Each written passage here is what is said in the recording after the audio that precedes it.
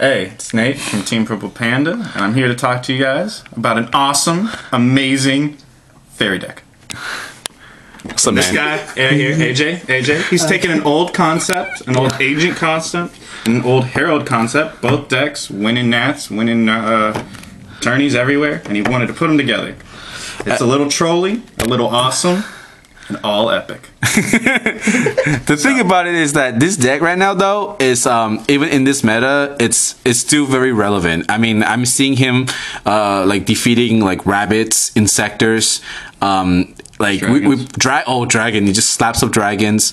Wind-ups, wind-ups. It's over. You know, so yeah. I mean, this thing is just.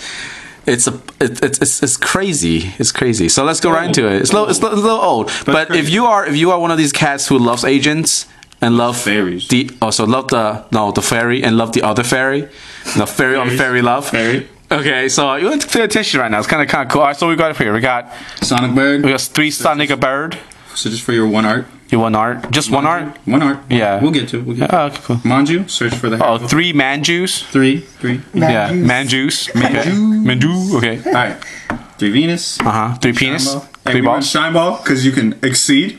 Okay. Gotcha. Okay. Gotcha. Or Dark Mist. Or Dark Mist. Dark Mist. Actually, that card is kind of bad. We got Hyperion. How many Hyperions? It looks like 3. 3 Hyperions. Three Hyperions. Can you support it with how many? 4 agents? 3. 3 agents? No, 4. 4 agents? Yeah. Can you 4 support it with 4 agents? No, but we do it.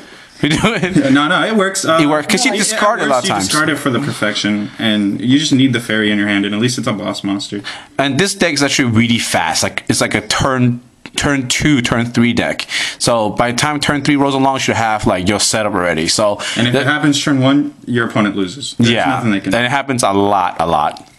3 tour guides, which is probably the only reason this deck wins. And when it comes rare, that means all of you guys can play this deck regardless of your budget. So that's important to know. Yeah, so tour guides, almost like end of the month. End of the month, this whole deck, budget, wins, rapes all those really expensive decks. You can laugh at them. Well, perfection isn't.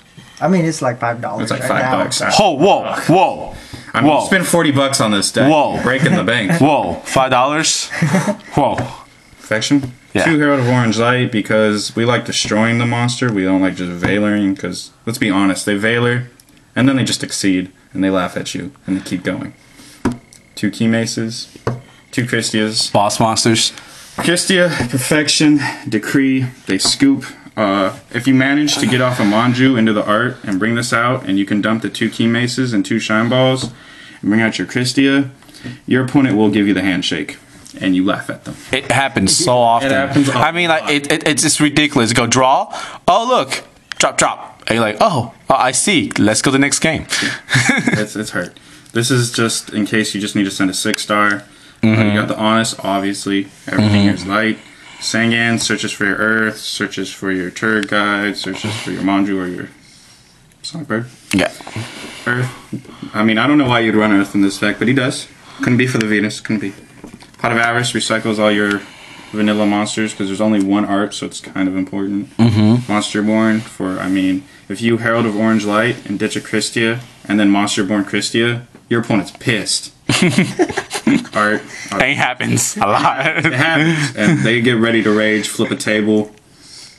3 Prep of Rights, get back your art, get back a fairy to your hand. Your opponent's like, yeah, getting rid of all those fairies. And they're like, prep. And they're like, That's right. Man. It's the hot sauce of the deck right there. It hurts. So, yeah. And this right here.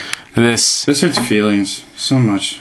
It just makes you want to scoop when that happens. When you're like, oh, if half of my hand is dead to Decree, the other half is dead to Christia, my 1 card I can use, they have 5 cards in hand. Oh. Well, scoop. Now let's talk about consistency a little bit. So look at this. They have 6 cards to search out the advanced ritual art, and they have the 3 cards to recycle the advanced ritual art. So the advanced ritual art is going to happen. It's bound to happen. It's bound to happen. 2 or 3, that is happening unless you're playing against a pro who wants to stack you. Yeah, yeah. And also unlike the previous agent decks where you have a constant solid push, this thing is just boom control, you lose. So it's still agents, but it's different tempo. It goes at a different speed. It has the agents, and then it has the stun power of rabbits when you bring out the perfection. Yeah. You negate. Oh, I got so many pluses because you burned all your resources. Yeah, so it's like rabbit on crack. So yeah. And of course your extra deck is pretty basic. You have. He actually makes any of these? Yeah, I make all of them. Yeah, like this right here, all the time, right? All the time. You Yeah. summon this, you Monster Reborn this, it's just done. What? Okay. Anyways, so anyways, I mean, he's topping. I'm not kidding. This guy's topping like all tourneys. He's playing against like dinos, and all the dinos like, oh, he just out negated me, So yeah. I mean, in theory, it has a good matchup, but yeah. And he's going to regionals with this tomorrow, so we'll let you know if he tops, if he scrapes, or he gets scraped. All right, man. All right. Peace out. all right. Later, YouTube.